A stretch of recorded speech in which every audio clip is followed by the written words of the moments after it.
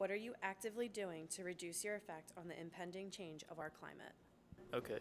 I definitely don't do like nearly as much as I should be doing. I'll like admit that straight up. Like maybe drink a little bit too much like bottled water and just like kind of skip the recycle bin like way occasionally too much. But like I try my hardest to recycle whenever I can to reuse shit. Do you just I don't know, be mindful of like the materials I'm using, what's reusable, what's not, what I can recycle, what I can't. Just trying to stay as alert as I can, as alert as possible as I can with that stuff.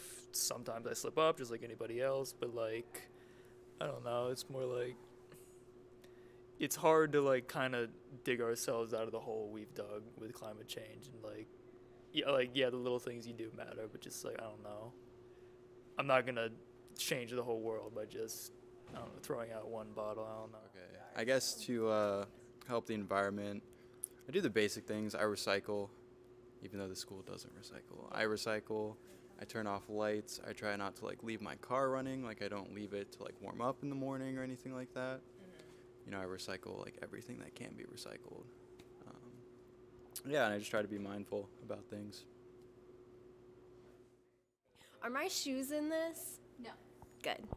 Well, I'm actually vegan, and I didn't originally go vegan because of the environmental benefits, but after becoming vegan, I found out that the animal agriculture industry is actually one of the most harmful effectors, and so actually going vegan is probably one of the best things that you can do for the environment.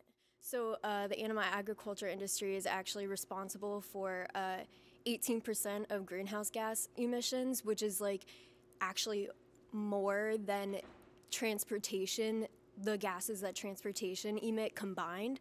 And then the methane gas that the industry actually emits is more harmful than the carbon dioxide that transportation emits. So like it's actually more harmful than anything else. I think, well, I think it's important to use recycled materials like water bottles and reusable containers like Ziploc. Keep stuff out of trash dumps because no matter what you believe about climate change, there's only so much space to dump things in the ground.